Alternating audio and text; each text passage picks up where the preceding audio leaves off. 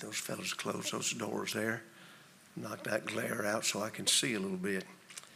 Well, good afternoon. I'm glad you're here. And on behalf of Miss Alice's family, I want to say thank you for being here. Her husband Henry and her other family members are so appreciative of your prayers and your support. And I've been her pastor now for quite a while. I don't remember how many years. I didn't sit down and figure it out, but it's been a good many years when she first came here. But I'll say more about that right now. Let's go ahead and pray, and then we'll have our first congregational song, okay? Let's bow our heads. Our Heavenly Father,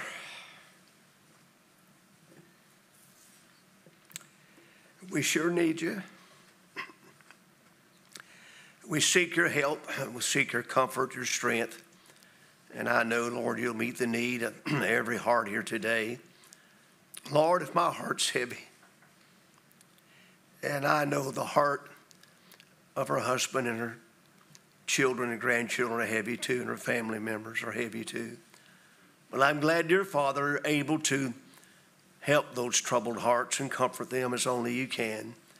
And I pray, Lord, that as we honor this lady and glorify you, that your will be done. Save the lost who may be here. Encourage the Christian. In Jesus' name we pray. Amen. Well, the songs you're going to hear today, two congregational songs, the two special songs were picked out by Miss Alice.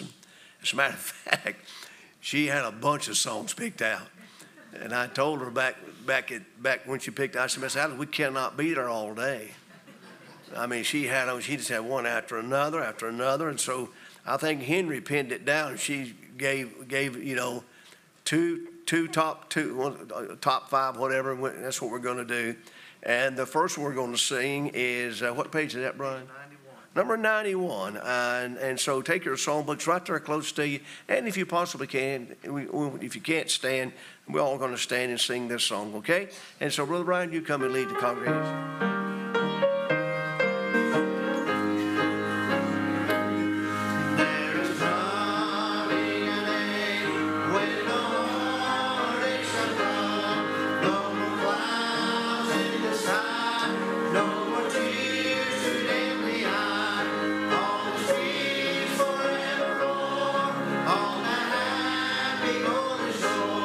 What a day, glorious day, that will be.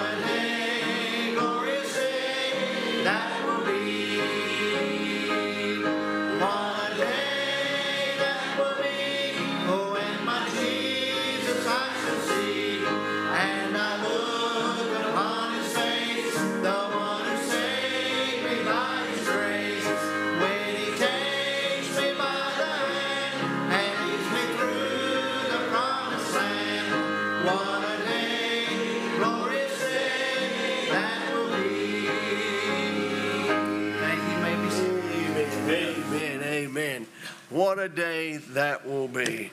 And I'm looking forward to that day. She is, that song we just sang is now reality to her. And we can rejoice in that. And so when I think about this next song, and the two specials that she picked out go back a long, long way. She was she just goes back a long way. She said one time, she's a preacher baker, I think I'm an antique. Well, then somebody had another old person tell me that one time, and he looked up what the antique means. It means something of great value, something cherished. So I told her that. She said, well, I feel good now. And so this song goes way back, and Mrs. Baker is going to sing this song. So listen very carefully as she sings.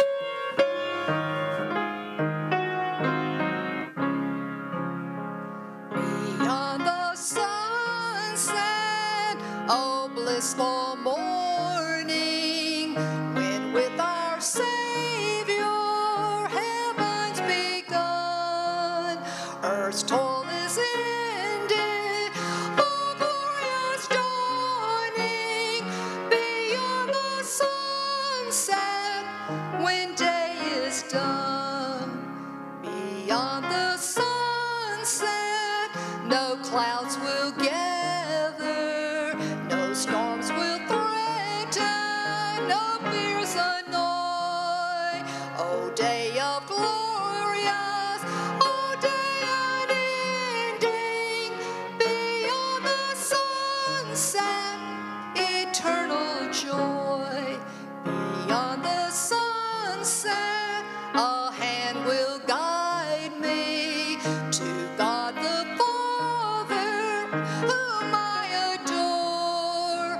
His glorious presence, His words of welcome will be my portion on that fair shore.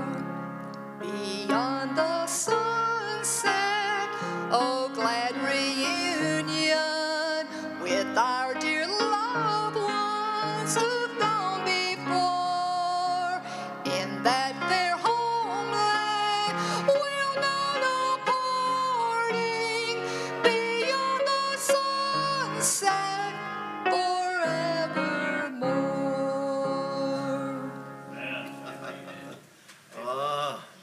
I sure hope you listen to the words of that song. And what a great message in it. And we're going to take this time right now. I want to share some things with you, some little testimony. Before I do that, I want to say,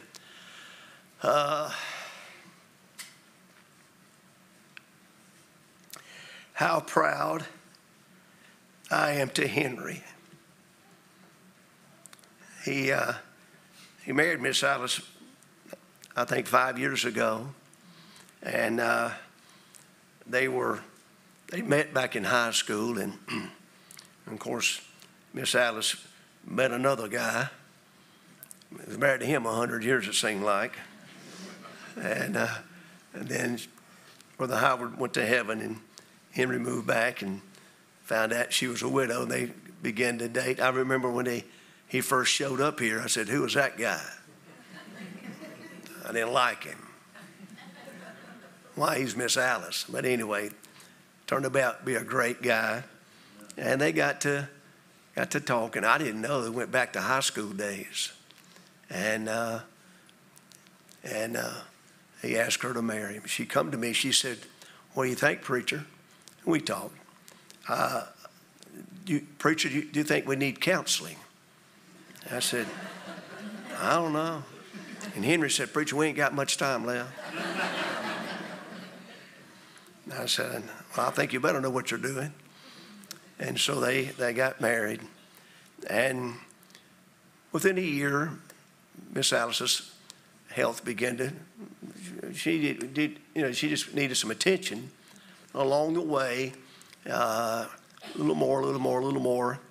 And she was singing in the choir. She was a great voice in the choir. And she'd sing specials here. And two of those songs that song she just sang, another one here, she sang them all the time. And so they got married, and so he made his marriage vows. He wouldn't leave her when she got ill. I want to say, you've inspired me, Henry. Amen. You've helped me. And I want to say thank you to her family. You have been such a blessing.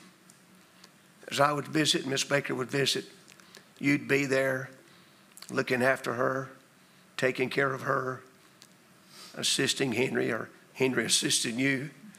Sometimes they'd have to send Henry off just to get him out of the way and then send him to town to get stuff.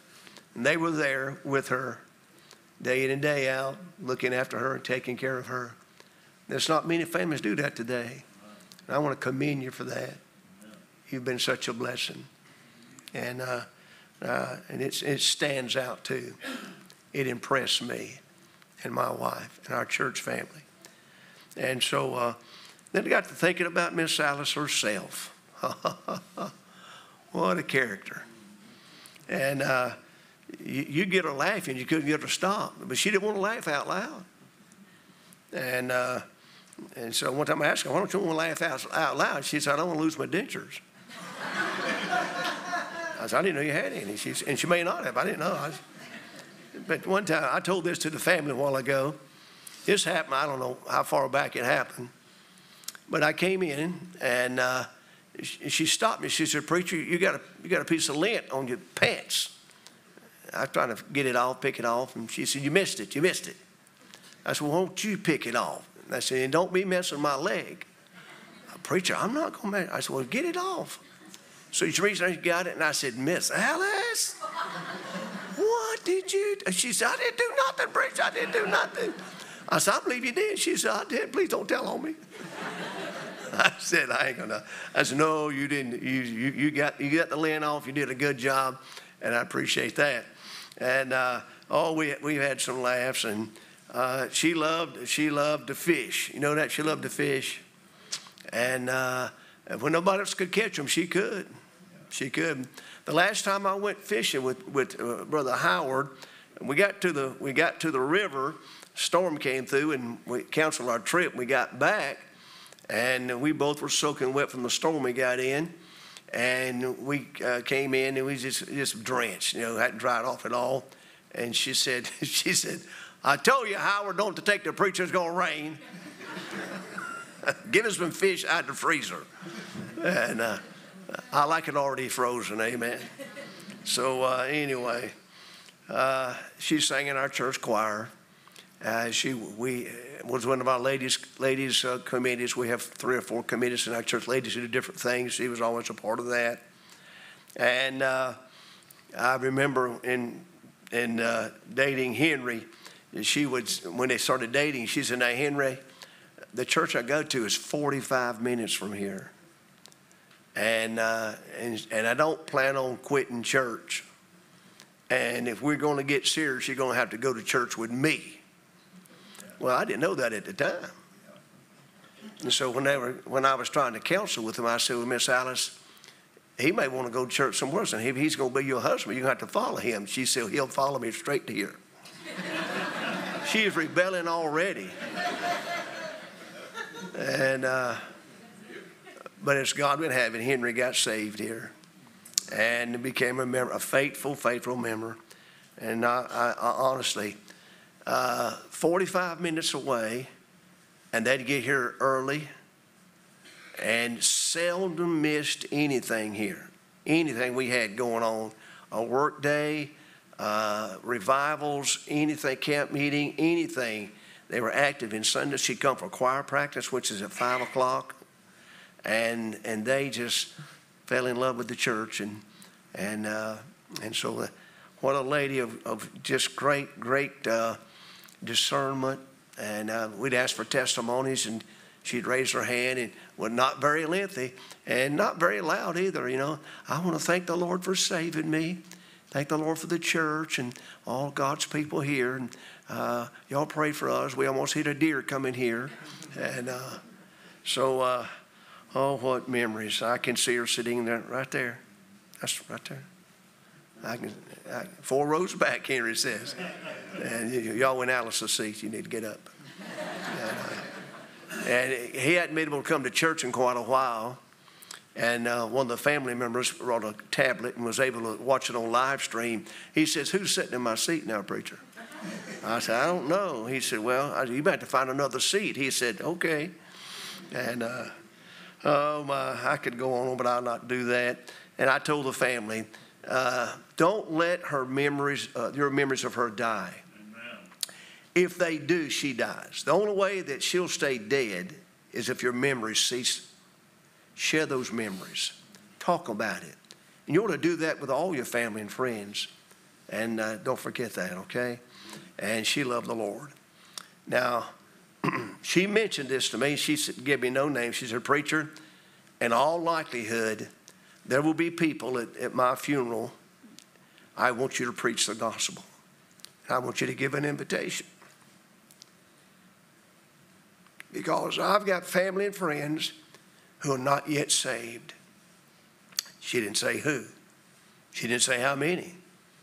And so if you're here today, the greatest desire of this lady is for you to be saved if you're not saved. And if you are saved, oh, listen, try to follow her example.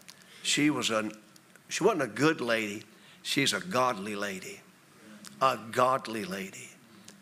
And she'd be a good pattern for you to follow in your love for God. Amen? So I hope you do that. I'm going to miss her already. All right. And all right, this next song is another congregational song. She picked this out. And so, Brother Brian, you come and lead us in that again. Amen. All right, let's stand once again. Turn to page number 56. Page number 56, we'll sing the first, second, and last, the old rugged cross. Amen.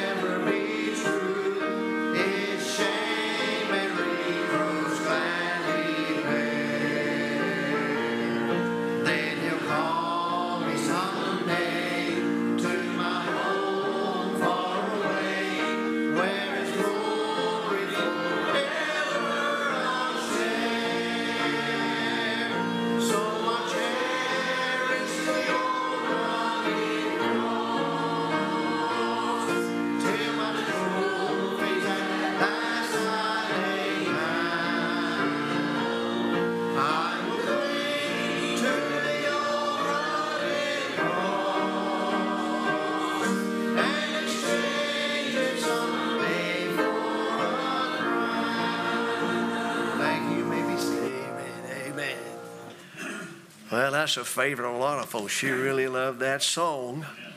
and I love it myself. Well, here's another song she picked out, and it goes back a long time ago, and one of our men in the church is going to sing it. It's entitled, I Want to Stroll Over Heaven with You.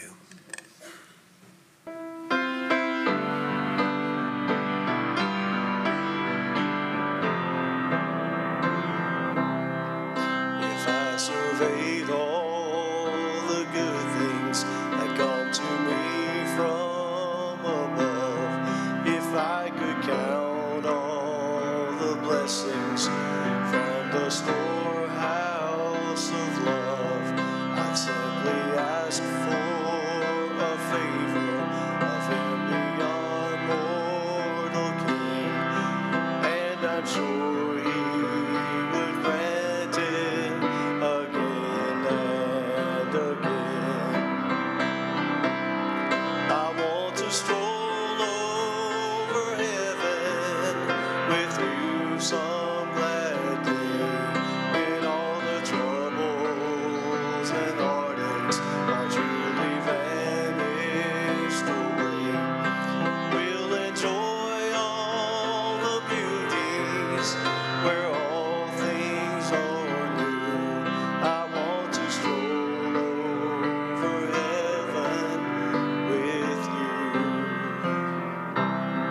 So many places of beauty long to see here below, but time and treasures have kept us from making plans, as you know. But come the morning of the rapture, we'll stand anew while I stroll over heaven with you. I want to stroll over heaven with you some glad day, when all our troubles and heartaches are truly vanished away. We'll enjoy all the beauty where all things are new. I want to stroll over heaven with you. We'll enjoy all the beauties where all things are new. I want to stroll over heaven with you. Well, amen. Hit that a blessing. Thank you, Brother Tommy. And Tommy did a great job on that. But I can remember Miss Alice would sing that song with her husband, and some of the ladies in the church would sing it sometimes. And you hear the words of that song, and my goodness, you think about the reality of it. And before I get into my message, I want to say to you that Miss Alice is not here. She is not here. Just her body is here. The Bible says, to be absent from the body is to be present with the Lord. That's just for saved people. Can you say amen to that? Amen. She is enjoying all the beauty and splendor of heaven right now. She's with the Lord Jesus Christ. She has joined that great crowd of witnesses that we read about in the book of Hebrews in chapter 12, verse 1 and 2.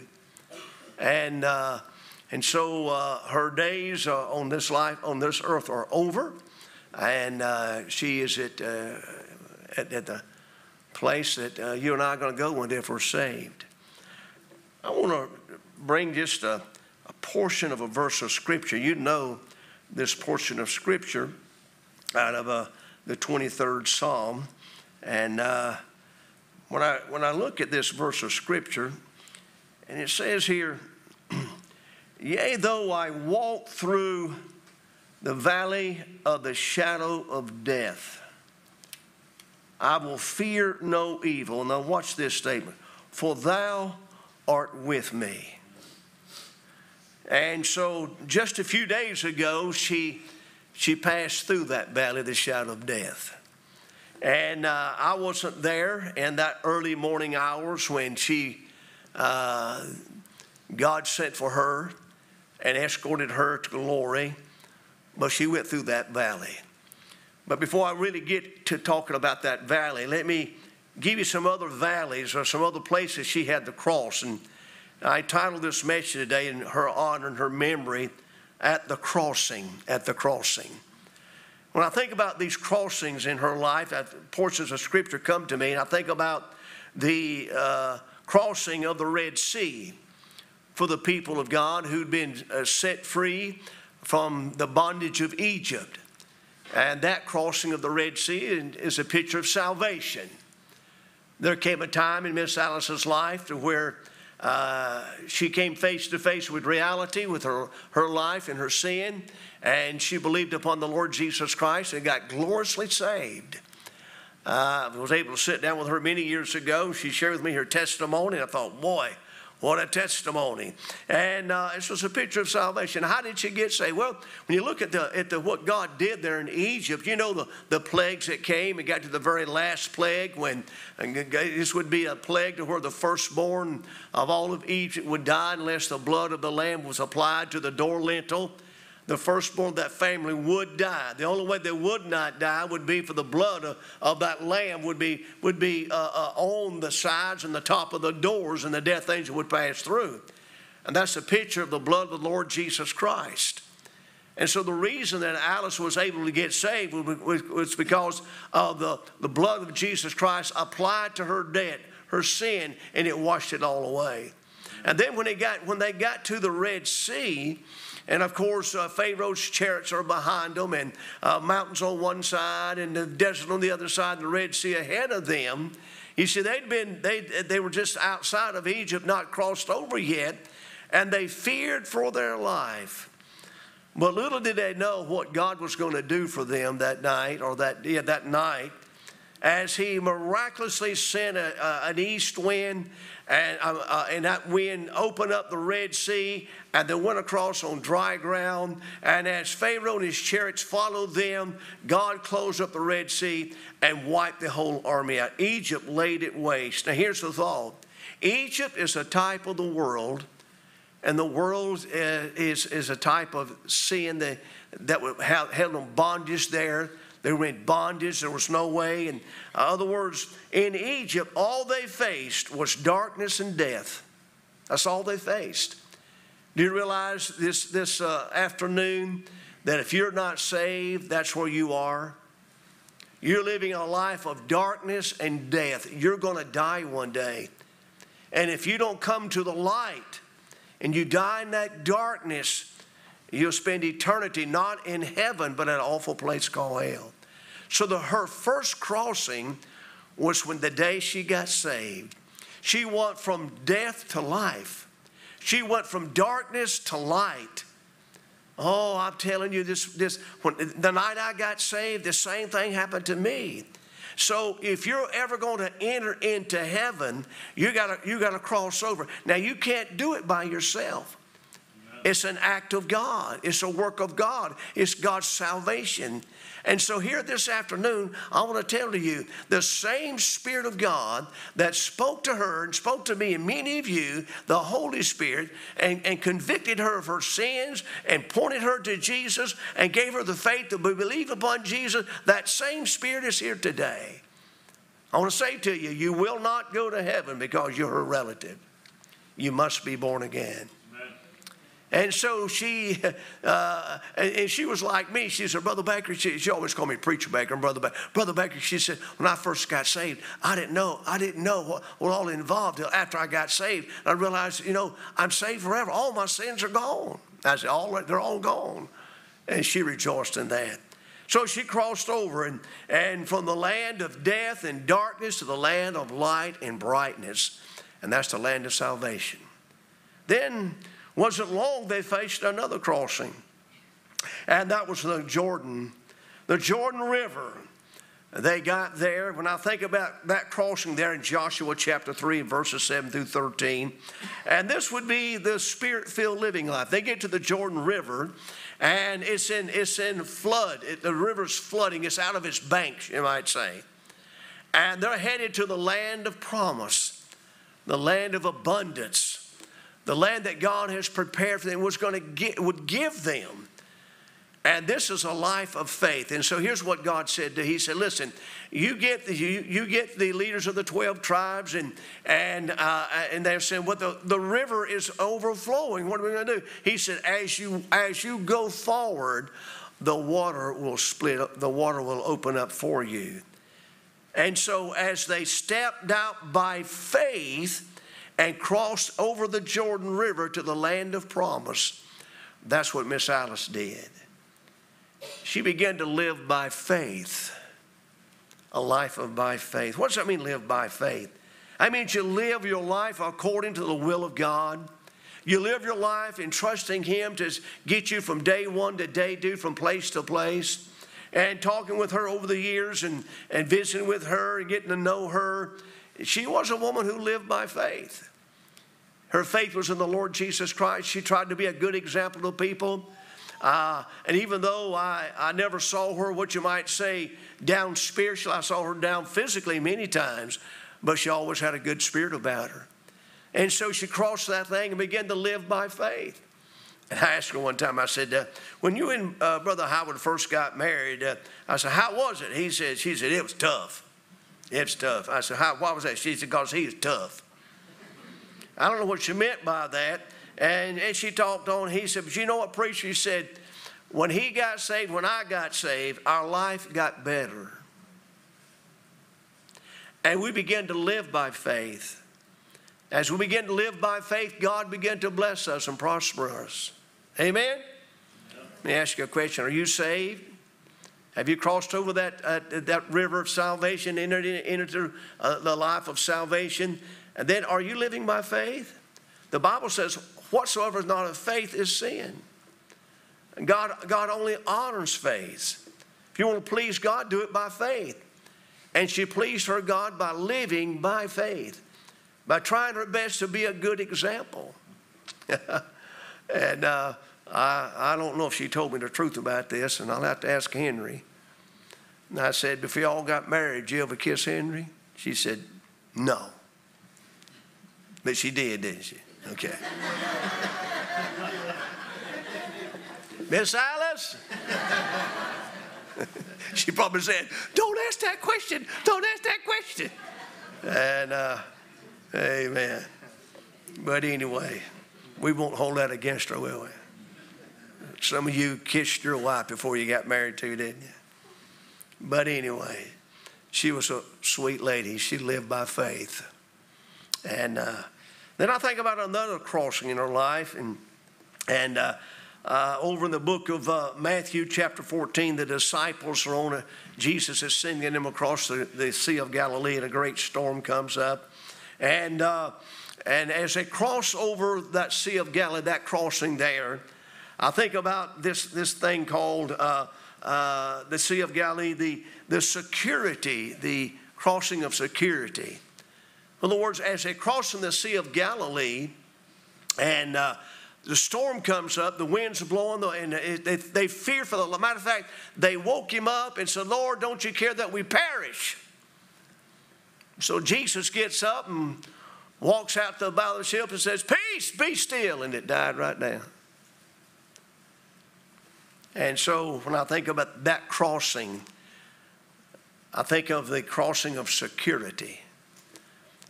The security that she found in the Lord Jesus Christ.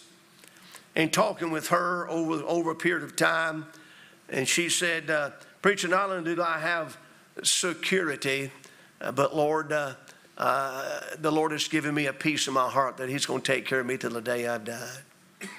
Do you realize that when you get saved, you're saved forever? Amen. Do you realize that salvation, when you really get saved, get born again, that you're saved for eternity? You're secure in Jesus. And you can't keep yourself saved. If you try to keep yourself saved, you couldn't be saved 5 minutes. I couldn't keep myself saved. When He saves somebody, He saves them for eternity. Little simple verse, John 3:16. Amen. You find that phrase, everlasting life. Romans 6:23, eternal life. How long is everlasting? How long is eternal? It's forever. And so in talking with her, just talking, I said, Miss Alice, after you got saved, what was one of the best doctrines you ever heard about? When you realized she was preaching, one of the things that blessed my heart so much after I got saved was when I found out I was saved forever. Amen. And she said, I never knew that because I'd been taught that you could lose it. I said, well, if God gives it to you, you sure can't lose it. Amen. God doesn't give you something. God doesn't give you eternal life to turn around and take it back from you.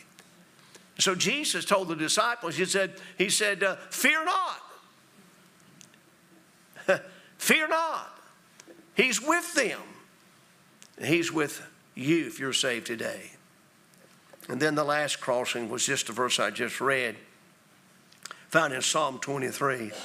Though I walk through the valley of the shadow of death, in that valley, that crossing in the valley of the shadow of death, I will fear no evil, for thou art with me. Well, we all start out having to get saved, amen. And with the help of God, we learn to live by faith and cross over and begin. You see, at the crossing of the Jordan, sometimes we sing a song at the crossing of the Jordan. Jordan, the land of milk and honey, is not a picture of heaven. It's a picture of the abundant life. It's a picture of living by faith and trusting God for everything you need. That's what it's all about. And so she got to that point, and then she got to realize, I don't have, my salvation is not in me. The salvation I have is in my God. Amen? Amen. I'm secure. I'm so safe in His hand. And so when I thought about this verse here in the 23rd Psalm, I think about the serenity that you have because you have been saved. The serenity. Wow. I wasn't there, Henry, when she got escorted from this world to another world. And just this past Saturday, my sister-in-law went from this world to another world. Serenity. Wow, think about that. How are you going to die? Well, you're going to either die one way, lost or saved. Heaven bound or hell bound. Folks, I don't want to hear that hell stuff. Well, it's true. And it's a real place, but I want to dwell with that heaven place, amen? Serenity. I do not know how I'm going to die. I do not know where I'm going to die. But I know how I'm going to die. I'm going to die at peace with God. I'm going to die with the same serenity that this lady died. We went to see her, and of course, the family saw her every day. She lay there, and up until like maybe the last day or so, she was unresponsive. She'd lay there, she'd gaze up, look up, and Henry said that the nurse that came by and said, Henry, I think she's looking up into heaven. And she could have been. I don't know. Serenity. Die, no matter how you die, where you die, when you die, you're going to get a royal escort from this world, and you're going to cross over from this life and to another life. A life that will be eternal in heaven at the crossing. How are you going to die? Will you see her again? You family members here? Do you plan on seeing her again? Do you plan on meeting her in heaven? Well, if you're not saved, you won't. And if you are saved, why don't you let her life be an example to you? Why don't you let her life show you somehow to live? Because she lived a good Christian life. She lived a perfect life. I asked her one time, Miss Alice, I said, you seem so sweet and so kind. Are you like that all the time? She said, no, sometimes I can be mean. Wow. Great day alive. And I'm not going to ask Henry that either.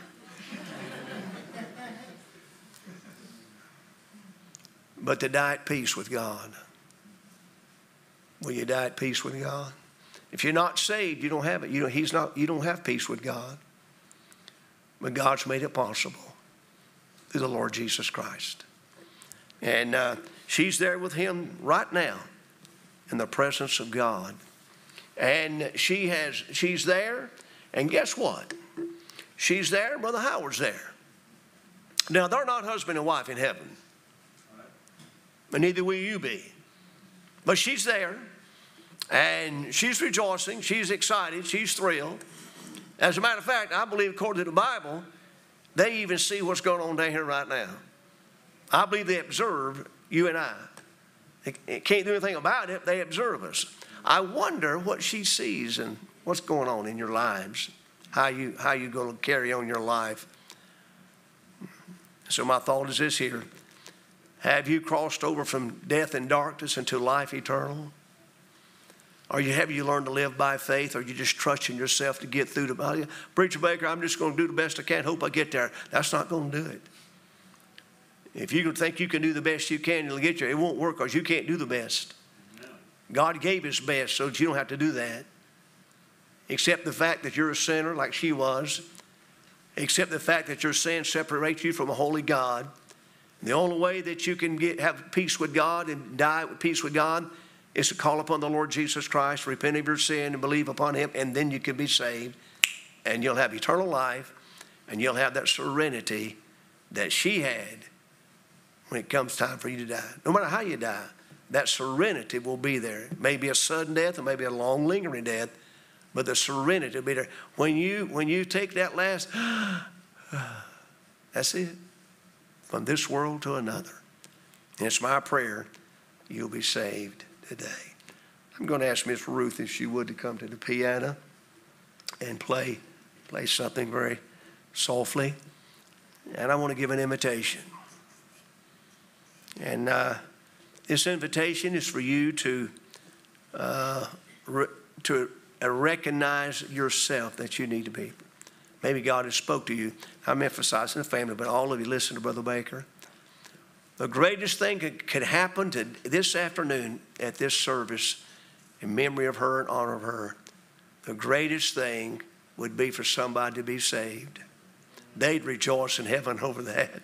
They would really get excited, and you'd get saved.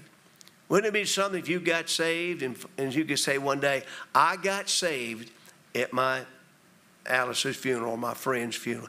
I got saved. Amen. You can be saved today. You need to be. If you want to be, you can be, if you believe upon the Lord Jesus Christ. And I'm going to ask us to bow our heads, and Miss Ruth is going to play something, and I'm going to pray. Father in heaven, bless the invitation. Thank you for the wonderful, wonderful life that we experienced knowing this dear lady. And I'm thankful, God, I know where she's at. And look forward to that reunion day when we'll meet her and all the others who are there. Now I pray, Holy Spirit, that you'll speak to those who are here today who are lost, without Christ, and need to be saved. I pray, Holy Spirit, that you will nudge them. You would woo them, impale them, and convict them of their sin. Give them the faith they need to believe upon Christ and help them to be saved. With our heads bowed and our eyes closed. I cannot see everybody here, but if you'd like to be saved, I'd like for you to lift your hand up and put it right back down. No one's looking but me, and I may not see it myself, but just lift it up. Just lift it up, put it right back down. Nobody's going to single you out. Nobody's going to come to you.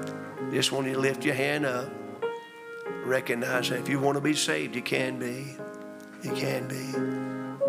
And if you are saved, would you leave here today more determined to be a better Christian, to learn to live by faith and convictions, walk like a Christian, live like a Christian? Would you like to do that? Would you do that? Now, Holy Spirit, I do not know if anyone raised their hand about being saved. Lord, if they did, I pray that even right now, they would ask you to forgive them of their sin and their unbelief. And God, that they would call upon you right now in simple childlike faith and ask you to forgive them and to come into their heart and life and save them and give them that peace and that serenity that only you can give. Thank you, Lord Jesus, for loving us and dying for us, giving us eternal life. Help us to live like we should. thy name I pray. Amen and amen. Amen.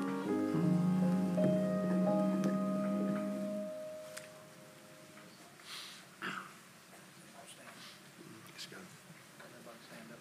Stand, please.